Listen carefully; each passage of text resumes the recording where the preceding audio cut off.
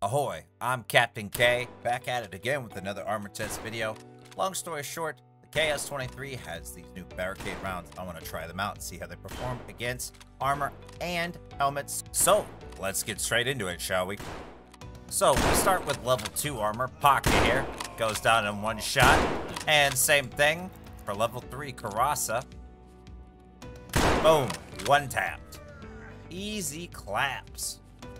Next up, level 4 Trooper and level 5 Defender armor. One tapped. One tap. Gotta reload. This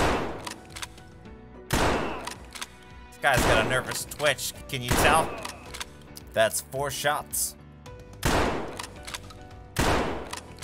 And 3 shots. Alright, let's put it up against some baddies. How about the Zabralo Fort armor and Slick? This is as tough as it's gonna get, folks. And we got some synchronized drinking here for your viewing experience. Again, third guy with the nervous tick, but that's okay. Oh, gotta reload. 5 shots. I'm gonna guess 5 shots. I was right. Alright. How about Slick? Should perform similarly because they're the same armor class.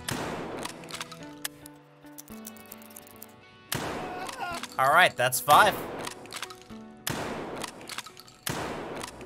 I just love the sound of this gun. I gotta say, feels more powerful for a shotgun. Like what I wish regular shotguns were. Yep, that's 5 hits. There you have it. 5 hits on the toughest armor. But how about helmets? Let's start with level 3. 1 tapped as expected. Level 4. 1 tapped as expected. Level 5. Okay, can stand up for a shot. A second shot.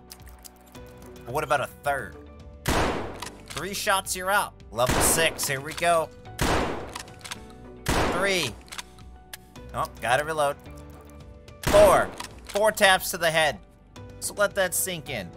For level 6 armor, up to 5 taps to the thorax, and level 6 helmets, 4 taps to the head. For most mid to early game PMCs, you're just gonna wipe them out with 1 shot. What a nuts round. Here are the results. Did you enjoy the video, and what do you think about this round? Let me know in the comments below. Please give the video a thumbs up and hit that like button, share it with a friend, and subscribe, of course, for more content just like this.